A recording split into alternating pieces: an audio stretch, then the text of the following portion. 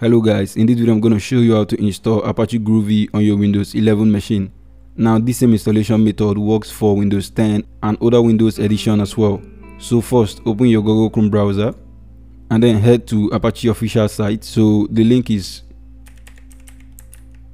groovy.apache.org. The link is also provided in the video description, so you can check that out. So you can see this is Apache Groovy, and up here you can see the download button over here, learn documentation and download. So let's click on download. Now this is the page, so scroll down and you can see 4.0.6 distribution and also 4.0.5 distribution. So we are going with 4.0.5 distribution, and you can see the Windows installer over here. So click on Windows installer. Now you can see over here Groovy 4.0.5.msi. Click on that and it should start downloading. So it has successfully downloaded. Now let's close this, close our browser, and then let's open our download folder. So you can see this is our Apache Groovy. So let's run this. Click on next, accept the terms, and then click on next.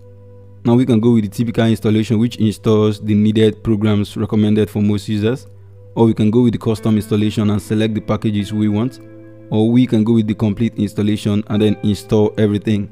So if you want some custom packages, you can just click on custom installation and then select the packages you want, and it should install just these packages.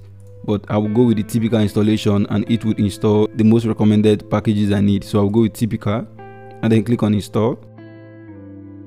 So you can see Apache Groovy has been successfully installed on our Windows 11 machine.